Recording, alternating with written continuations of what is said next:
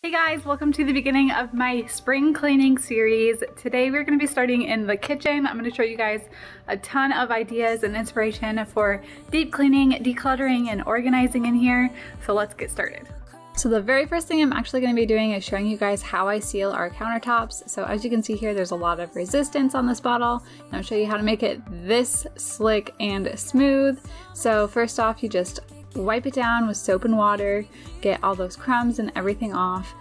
And then I'm just going to be using a clay bar and clay luber. I'm using an artificial clay bar. It is so much cheaper than an actual one and it works just as well. So this is usually used on cars before waxing to remove any and all contaminants that might be on the surface. So it works great on your countertops too. I can feel the resistance with the clay bar, and then I keep scrubbing that spot until it feels no resistance at all and it's nice, slick, and smooth. After claying the countertops, I'm just going to run some hot water and wash off all that clay lube before using this is a degreaser prep spray, and it is also for cars, but bear with me, it really gets everything off of the surface of your countertops, and it's soy based, so the sealer we're going to be using after is going to bind perfectly to this, which is going to make your counters so smooth. So the main thing to look for in a wax is an SiO2 based wax, and I will link this one below in the description along with everything else. And then you just buff it in and your counters look shiny and brand new and are just silky smooth. I'm moving right into the freezer now, and guys, I am so excited to show you the after of this. I got these bins from the Container Store. I will also link these below for you. And my favorite thing about these is that the label actually comes off very easily. So I'm gonna start by just putting all of the things inside my freezer directly into these bins, trying to organize as much as I can as I take it out of the freezer because I'm gonna empty everything out.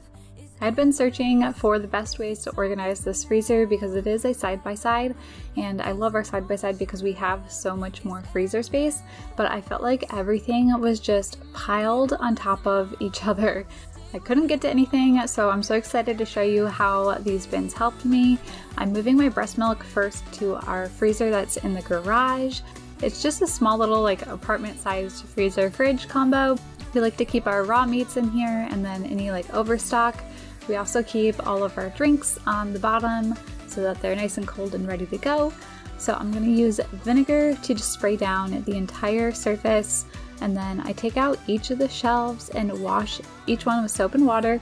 And then I'm trying to do this as quickly as possible because everything that's frozen is sitting out on the counter right now. So on the bottom drawer, I actually put our frozen fruit, and then this second drawer up, I'm putting all of our frozen vegetables, and then I'm putting them vertical so that it's easy to see each one of them. I made sure to make this shelf perfect for the pizza, and it actually fits a like regular DiGiorno sized pizza perfectly. And then I'm just using the bins as much as I can. I'm trying to take things out of boxes to make them smaller. I ended up grouping like fish together, beef together, and then I had like 2 bins for chicken and a couple bins for breakfast. And then down here on the bottom, I'm gonna put all of our ice cream because I don't want it to be at eye level, because if you don't see it, you are less likely to want to eat it. This is actually everything that I had to throw away because it got freezer burn because I forgot it was in there. And then everything right here was in our freezer here in the kitchen, but I'm going to be moving it to the freezer in the garage. I am so happy with how this turned out, but I'm going to bring it to the next level and add some labels to these bins. You guys know I love labeling things, so let's just snap those labels on.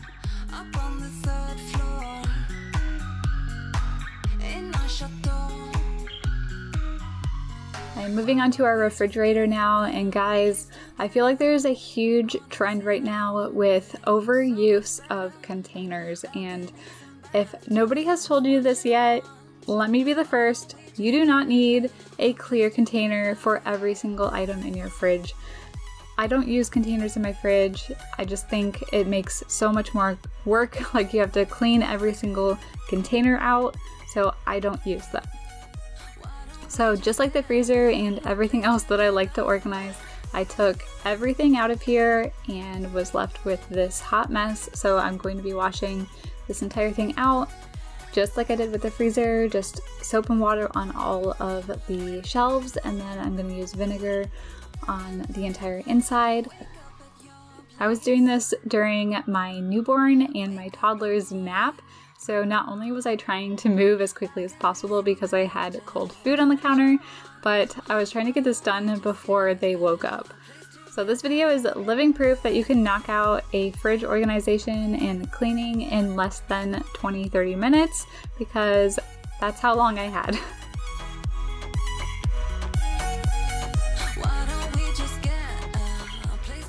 So now that I have everything wiped down, I'm going to pop all the shelves back in and start bringing everything in. So I like to put my drinks on the top, and then we also keep like our milk and our creamer on the side there.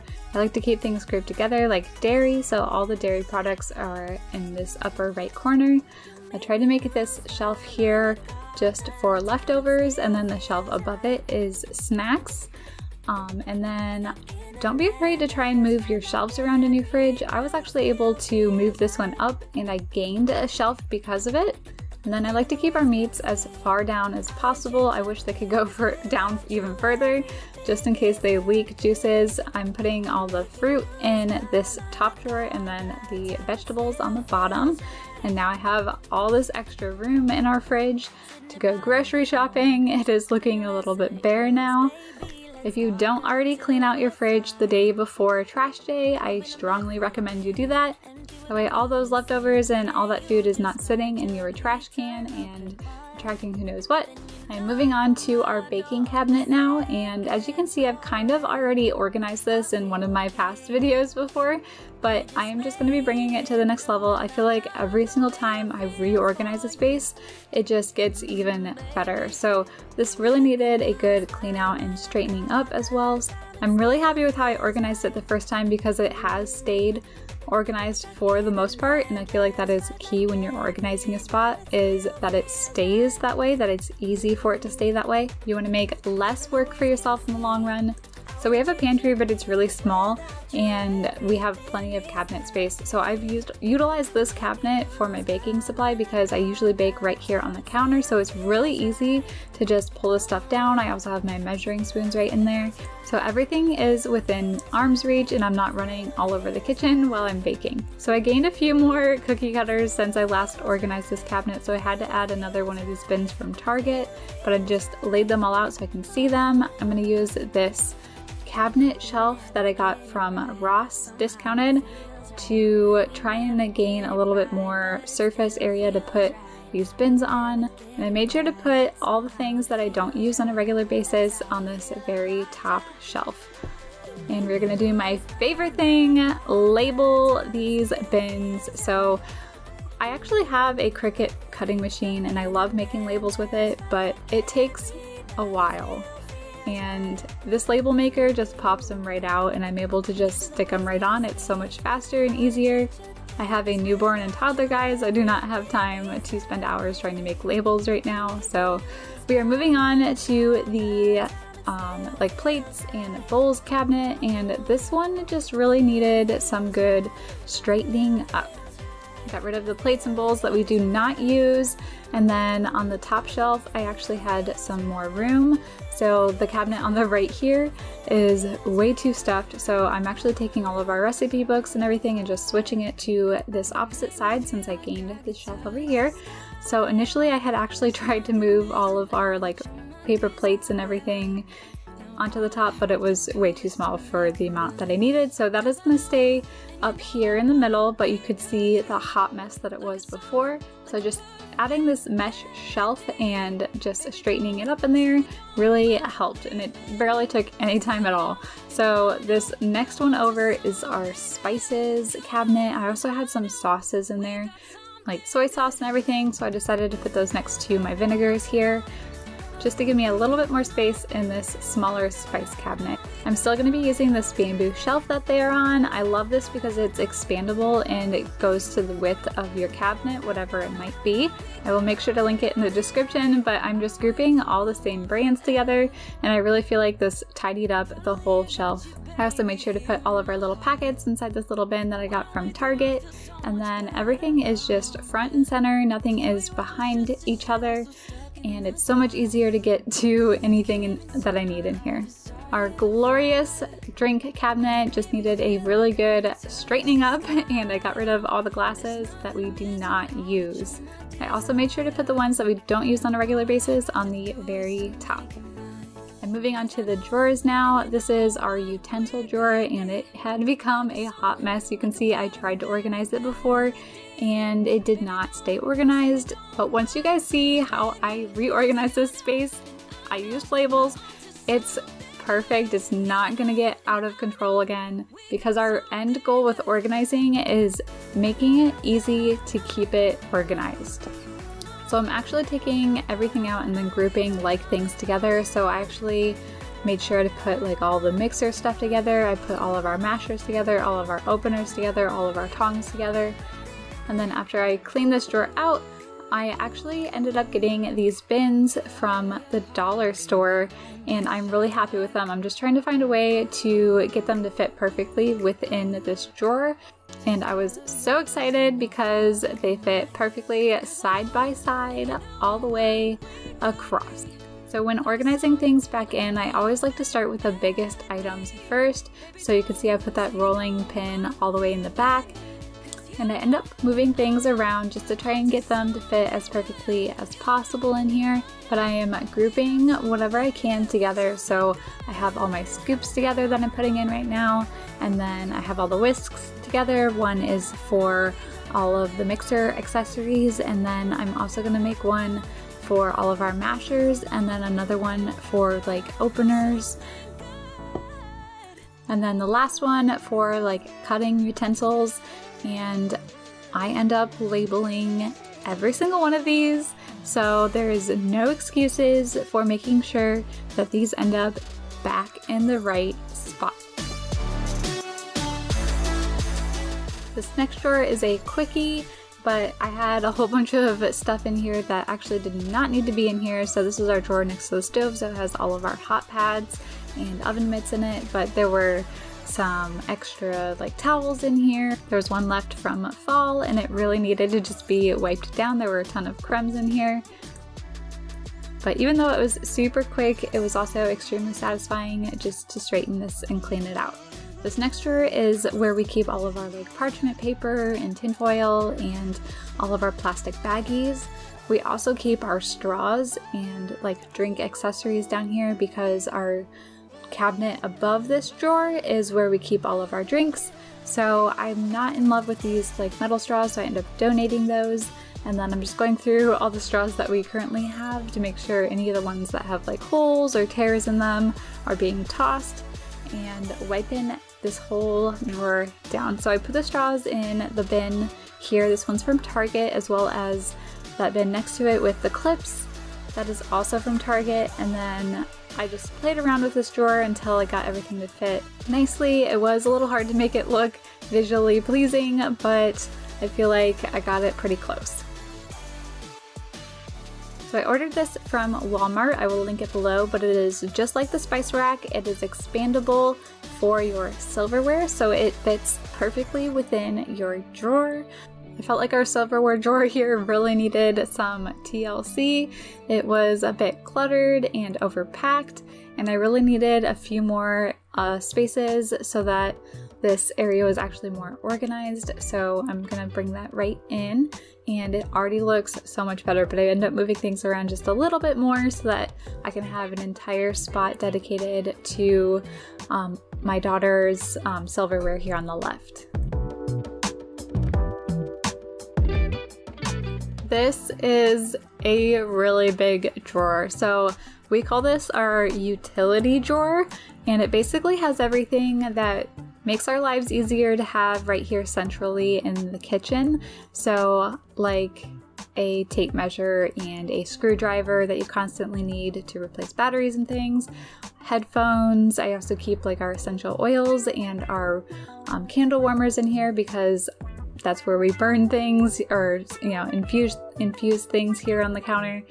And so I really play around with this drawer until I get it how I like it. And this one actually took me quite a bit of time in playing around until I got it to a point that I was happy with. So I just wanted to remind you guys that if it doesn't look good the first time, you can always reorganize it again. Just keep playing with it until you get it to a point that is going to work for you. Sometimes, like this drawer was just so overwhelming that I couldn't plan where to put everything. I had to actually physically try and put things in those spots until I got it to a point that was going to be functional for us. This next drawer here is where we keep our towels, and just folding them and putting them up vertically just made a huge difference. So this cabinet over here on the right side of our kitchen is where I keep all of our like toddler and baby bottles and basically everything that I need for them, and it just needed a quick straightening up, so that's what I did. So this next cabinet over here is where we keep our pots and pans, and it was so bad that I actually had a little bit of overflow into the cabinet right next to it that I brought out. So this organizer here was off of Amazon and it was so flimsy. We did not like it, so I'm putting the shelf that was here before back on here, and then I'm just nesting all of the same pots together again, and honestly, this is still just more functional than it was before. So this next cabinet here is a hot mess. I didn't even know what was in here. Things were hiding. So a lot of it was actually for serving supplies. So that is what I'm going to dedicate this cabinet to. I also had some serving supplies on top of our fridge there. So I pulled all of that down and brought it all to this cabinet. So it's all in one spot. So do you guys know this is really supposed to be like a warmer down here below the oven? I had seen like something on Facebook about it. Anyway, I've never tried it. I use it as storage. I ended up putting all of our grill stuff down here and our cast iron and pizza pans because we don't use them on a regular basis. And then this cabinet that I'm working on right now is all of our pans, and honestly everything just needed to be like re-nested together. And I think the only thing I ended up getting rid of in this cabinet was a couple of cutting boards that were cracked and that we didn't use, and it turned out so much better just by re-nesting it and reworking it into this space. So the last time I organized this cabinet, I actually put this little hook here so that I could hang these little oil spit catchers, I don't know what they're called, and it saves a little bit more space as well. So this next cabinet over is where we keep all of our small appliances, and I just needed to kind of rework this space a little bit. So my goal with this cabinet was to actually get all of our small appliances to fit in this cabinet. I had actually had an extra crock pot on top here, and I wanted to put it with my other one, so I met my goal by being able to fit everything right here in one spot. We are moving on to our Tupperware, and I feel like this cabinet can be a hot wreck for anybody, but I'm just grouping everything back together, making sure everything has a lid. That is the main thing with Tupperware. If it doesn't have a lid, just toss it. You do not need it anymore. The biggest thing I can recommend with Tupperware is to make sure you have like all the same types of Tupperware. It's going to be so much easier to stack them and organize them into the cabinet. So this next cabinet over, we just keep our Ninja Foodie, and then I'm moving on to the last cabinet here, guys, and it is under the sink. So I moved the basin that was in the sink below here because I wanted to make sure I still had a spot for it after it was done reorganizing. My goal here was also to have a spot to put our drying rack that is always on the counter. So I wanted a spot to be able to put it away and make our kitchen look even cleaner when we're not using it. So I'm keeping with the same trend of this video. I'm not really buying anything extra to reorganize this kitchen.